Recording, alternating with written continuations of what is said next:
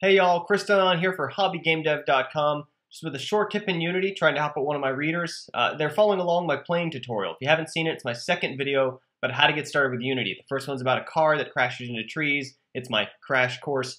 This one's just a simple airplane and terrain demonstration. And the problem that my reader's experiencing, this is his zip that he provided for his project, is when I press play, the plane should fly forward, wham! Did you see that? That was flying off to the side real fast.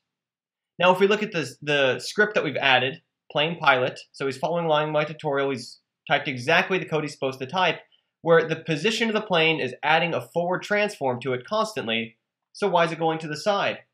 And the reason it's going to the side is if I click on plane, and you'll look here at these widgets, notice that the blue arrow points left.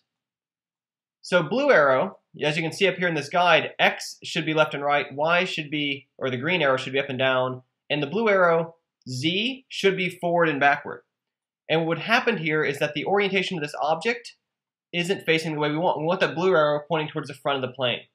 Now, another way that this might get mixed up is you see up here where it says local. We can click that so it's in global, and now it looks fine.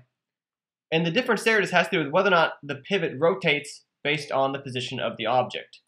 Now, you'll also see, while we're at it, that the pivot's kind of down low in front of the plane model. And another way this can get mixed up is the center button, which calculates the center where it should show.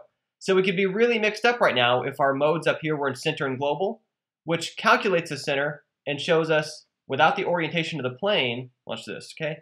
If I rotate this plane, and then I go back to the move widget, global still shows me like that's always north, that's always east, that's always up and down. When I click on local, then I see the actual orientation of this arrow that rotates when the plane does. When I click on pivot, it shows me the actual pivot of the plane, meaning this is the point in space that the whole model will pitch and roll around, which for a plane we really want closer to the center of mass. So I'm going to undo the rotation that I did.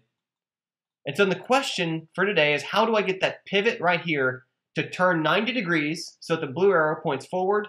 And let's also move that pivot to the center of that plane so that the plane will then pitch, roll, and yaw around the center of mass instead of this point in the front. Because right now, what's going to happen if we have a control script, pitch and yaw, you'll see how it pivots around that invisible point in front of it on the ground. We don't want that. We want the plane to pitch about where the wings are, since that's where the air control is. Likewise, yaw shouldn't swing like this. It should twist closer to the body. Okay, so now the way we're going to move the pivot is a little bit roundabout. But this is always kind of worked for how I go about doing things. One of the tricks we're using in my tutorials is we'll use a game object, an empty, effectively like a group.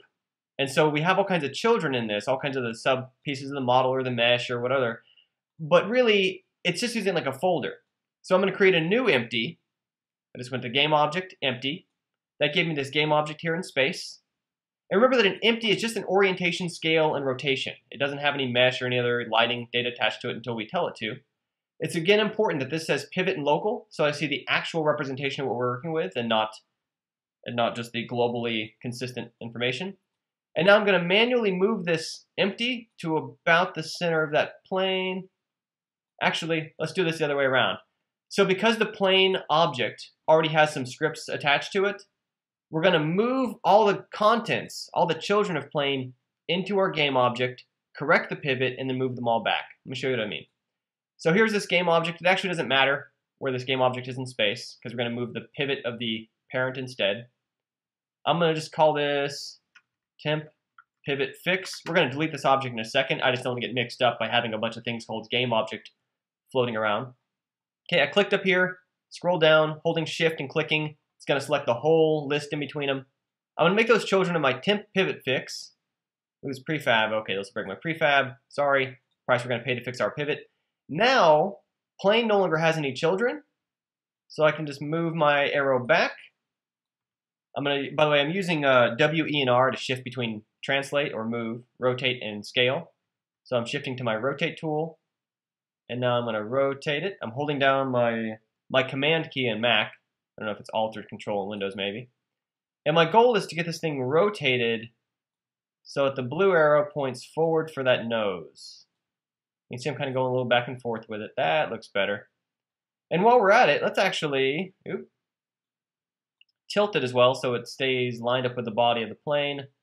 Kind of, if you drag along these hula hoops, I like to call it, the rings, you can keep it moving with it. There we go. That looks like a good position for the origin. Now remember, this is just the empty right now. We moved all the children away, so this isn't connected to the mesh yet. But this looks like a good position. When the plane tips and rolls, it's going to be around where the wings are. When it rolls and pitches and stuff, it's going to be around that point in space. So now I'm going to go back to the temporary pivot. Which again, the position, we don't care about where that pivot is. We just want that as a temporary container of all the children. Once again, I'm going to click at the top of the list, hold down Shift. I'm going to drag them all back all under the plane. Now I can delete this game object. Delete. And now when I click on plane, you'll see that again, as long as this is in pivot and local, so I see the true position of the center point and the true orientation of it, I can now see that my plane, oh goodness, I keep holding on the wrong key. I've been going back and forth between Windows and Mac a lot recently. Now, when I have the plane selected, I can see that right there, my origin point is where I want it. So now when I press play, see how the plane is moving forward instead of to the right? It's because it's following that blue arrow, which is what is transform.forward in our script. Our script changes the position by transform.forward. And so now that the blue arrow is pointing forward, it's going to move it straight along that blue arrow that we fixed. And now also, that script that we've added, since he's been following along my tutorial, already accounts for transform vertical and horizontal to pitch and roll. So let's see if those work. I can use the arrow keys. There we go. And of course, the classic trick for sort of a shoddy follow cam. Let's see, I'm going to position my camera. Let me see, is the main camera already where we want? Yeah, that's good. I'm going to make the main camera a child of plane real quick. Now we have kind of a cheap follow cam. There we go. And now I've got my arrows, pitching, gliding. So if you're interested in this tutorial, you can find it on YouTube. I'll, of course, provide a link in the description. But this should help fix you if you wind up with a mixed up orientation for your model that you're working on. Let me take that back out of there. Of course, the proper way to do a chase cam isn't by making it a child, which is too rigid, can't account for where the ground is. Oh, goodness. But is instead to write a chase cam script, which is one of the things I cover in that tutorial. So let me move that back out of there. Make sure it's still working all right. Yeah, and I still have full control of the plane. All right, so it's Chris on for hobbygamedev.com. As always, I'll have more content for you soon. If you ever run into problems following my tutorials or materials, contact me, let me know. I'm just out there to help you guys get started making games. Hopefully this has been helpful, especially for the reader who asked, but maybe other people out there with a similar question. Keep making games, learn to make the games you want to make, and have more content for you soon at hobbygamedev.com. Thanks. Bye-bye.